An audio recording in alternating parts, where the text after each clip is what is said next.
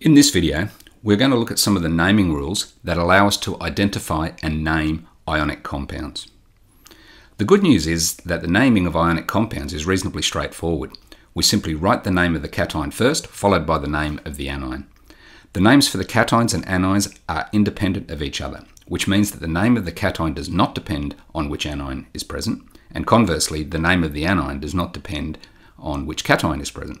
So the naming of ionic compound simply therefore involves knowing how to name the individual ions.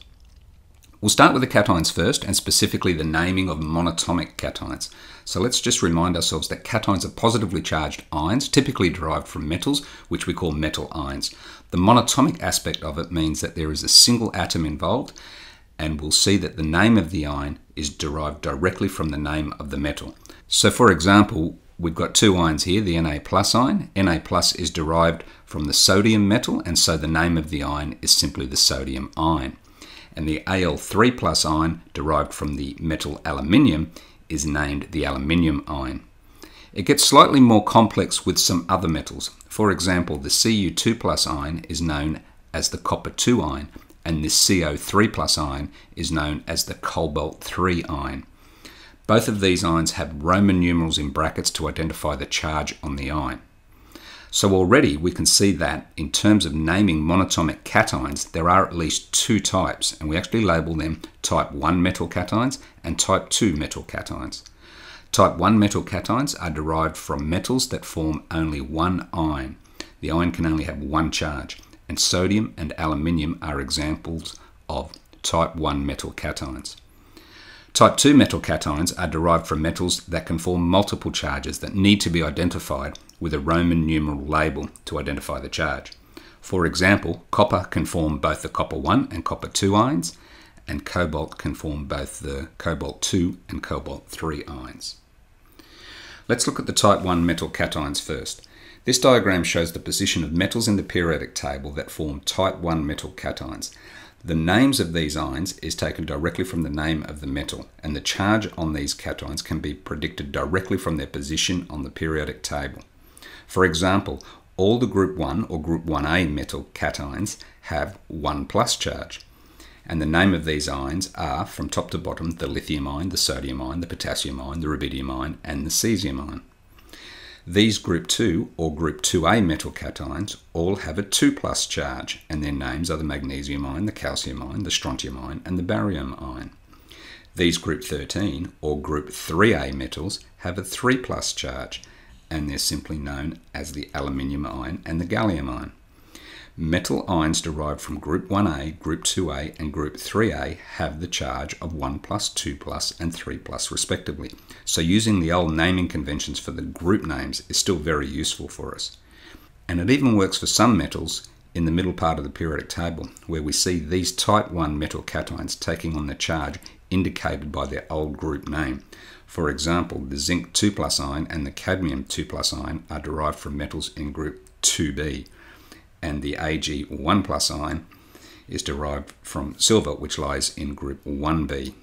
And because these ions are type 1 metal ions, they take their name directly from the name of the parent metal, so these ions are called the zinc ion, the cadmium ion, and the silver ion respectively. Type 2 metal cations, as I've said, are derived from metals that can form more than one stable ion, each with a different charge, which is not the case for type 1 metals, which can only form one stable ion. And in terms of locating them on the periodic table, type 2 ions are typically derived from transition metals in the middle part of the periodic table, the so-called D block, and the lower half of the P block metals. This table shows some of the more common type 2 metal cations in alphabetical order, starting with the Cr2 plus cation and the Cr3 plus cation. Two different cations derived from the element chromium when chromium loses 2 electrons and 3 electrons respectively. And because there are two different chromium ions, we need to name them differently using the Roman numeral convention, which allows us to identify the charge on the cation. So the Cr2 plus ion is named chromium 2, and the Cr3 plus ion is named chromium 3. Similarly, the Pb2 plus ion and the Pb4 plus ion are named lead 2 and lead 4 respectively, and so on through the table. If we consider another pair of type 2 cations, the copper 1 and copper 2 ions, we can see the importance of naming the ions with the correct Roman numeral. For example, copper can form two different ionic compounds with the chloride ion, namely CuCl and CuCl2. CuCl contains the copper 1 ion, and the compound is therefore named copper 1 chloride. CuCl2 contains the copper 2 ion and is therefore named copper 2 chloride. We'll switch our attention to the naming of anions, and we'll start with the monatomic anions first. A reminder that anions are negatively charged ions and that monatomic anions only have one atom associated with them. We can predict the charge on some anions based on the position of the parent element in the periodic table. We see, for example, all of these ions are derived from the halogen group of elements in group 17, and all are 1- ions. These ions are derived from the group 16 chalcogens, and they are 2- ions. And we can see nitrogen is a 3- ion.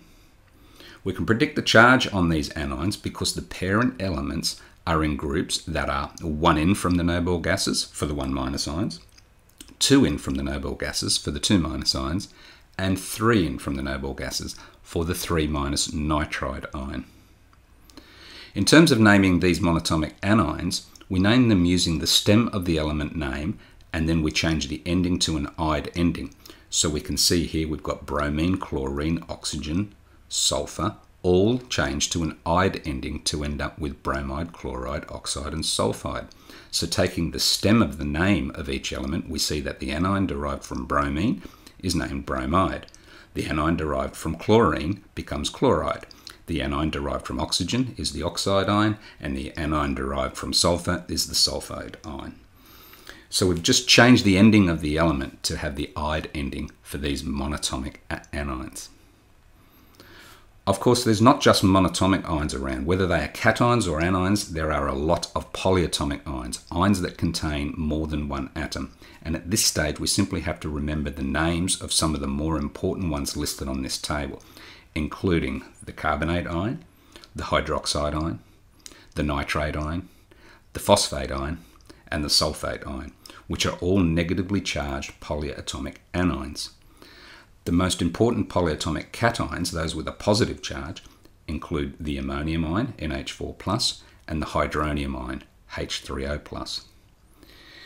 In terms of naming the compounds formed from combinations of all these ions, we've already said we name the cation first, followed by the name of the anion. So let's look at an example. If a potassium ion and an oxide ion come together to form an ionic compound, we can use the crisscross method and we will get the chemical formula K2O. But more importantly, the name here is just potassium oxide. The K+ ion is a type 1 metal cation and is therefore simply named the potassium ion. There are no Roman numerals required. It's a type 1 metal cation. The O2 ion is named the oxide ion, so the name of the compound is simply potassium oxide. In this case here, we've got the CO2+ ion and the nitrate polyatomic ion coming together to form an ionic compound. Now CO, or cobalt, is a transition element. It sits in the middle part of the periodic table and is therefore a type 2 metal. It has two different charges. It can be CO2+ or CO3+. In this case, we're dealing with the CO2+ ion, which has the name cobalt-2. As I said, the polyatomic anion is the nitrate ion, something we just have to remember at this stage. When we put these two ions together, we get the name of the ionic compound to be cobalt-2 nitrate, which has the chemical formula of CONO3-2, which we can get using the crisscross method from a previous video.